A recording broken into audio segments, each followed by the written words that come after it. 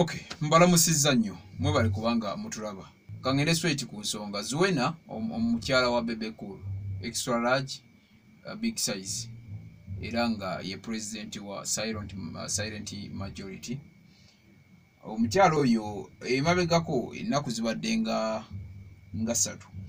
Yavaayo njisatu nnya. Yavaayo n'ateeka obubaka ku Facebook page ye ya Zuena Kirema abasinga mwabulaba. Abana muvuma. Mwavumye Zuena mu butuufu.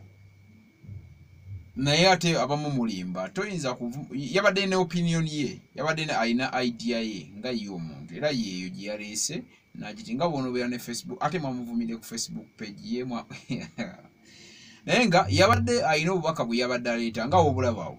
Tukuleeteddeko kati nnyo ng'agezaako kuwa kirowoozo nti KCCA babeeko engeri gye bazimbamu paaka biki mu biseera bino ebya karantini abantu tebaliiwo nga bwe mu bulabo. Abaana tebaatudde ne bavuma Zuena. Zuena baamuvumye to extent nti naye teyapoye n'amala n'addamu wansi n'aba opinion ye okitegeera.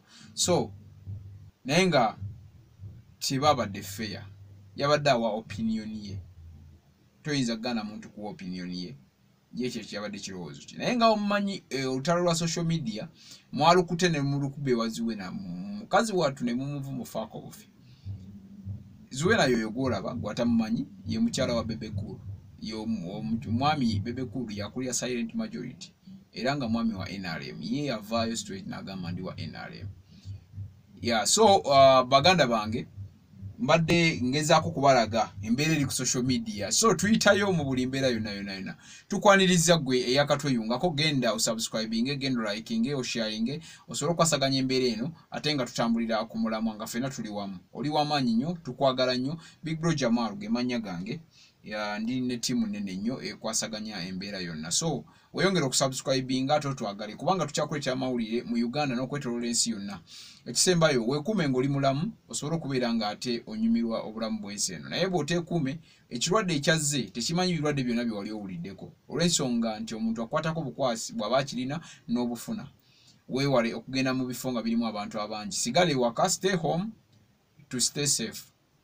Beera ewaka osigale ng'oli mulamu. Kijja bba kisingako. Naba mu ngalo every after minute. Buli w'owulira ng'olina w'okutte nga teweekakasaawo, go and wash your hands.